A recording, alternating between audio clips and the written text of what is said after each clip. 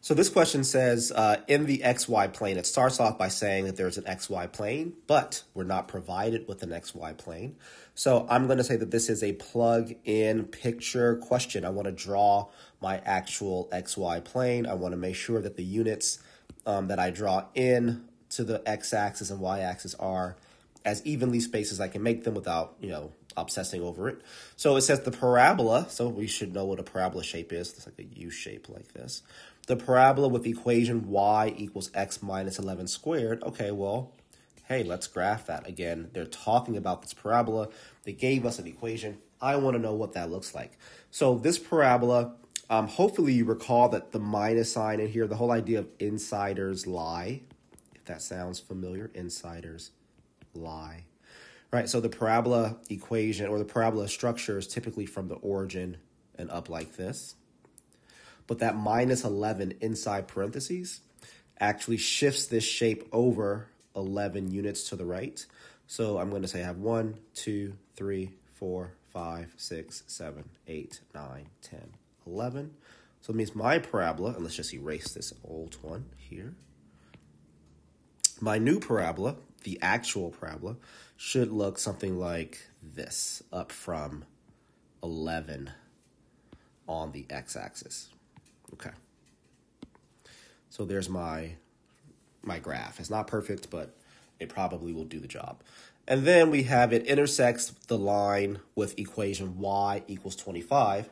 Well, the line y equals 25, that'll be here on the y-axis. I'm just going to count up 25 units. So 1, 2, 3, 4, 5, 6, 7, 8, 10, 11, 12, 13, 14, 15, 16, 17, 18, 19, 20, 21, 22, 23, 24, 25.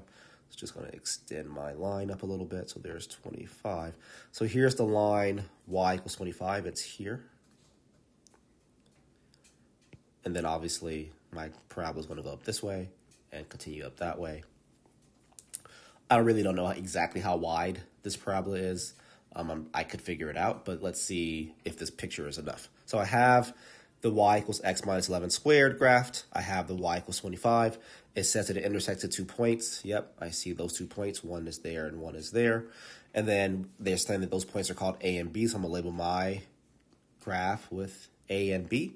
What is the length of AB? Okay, so let's see. What is the length of AB? So what do I know? So first of all, I can't just look at my graph and tell that for sure.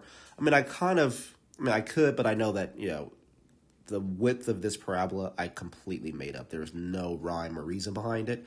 So I'm not going to trust that, that the whatever unit this is on the x-axis represents something that's actually accurate. What I do know about point A is that the y value is 25, right?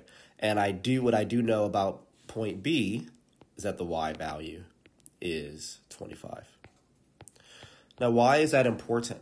That's important because I know that when they intersect, that means that point A is also a part of point A and B.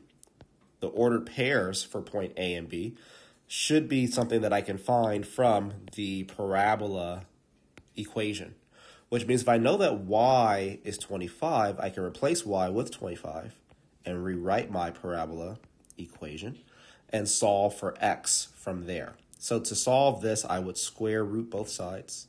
The square root on the right makes the squared cross out. So I just have x minus 11. And then square rooting 25, this is where a lot of students make mistakes.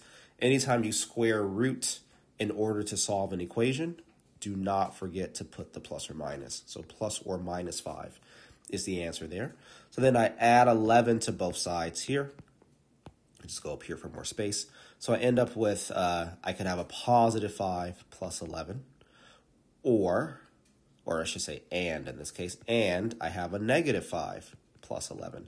These are my x values, right? X equals positive 5 plus 11, and x equals negative 5 plus 11. Again, that's just from doing the simple algebra here. Plus or minus 5 plus 11 equals x, right? I just broke that down into 2 parts. So 5 plus 11 is 16, so x equals 16. So that would be obviously over here, so that's point B. So this is 16. And then negative 5 plus 11 is positive 6, so that must obviously be here. It looks like, you know, by chance, I probably would have got very close to this answer just by using my graph. But point A must be 6, comma 25. So then the distance between 6 and 16 is 10. Therefore, the answer is choice A.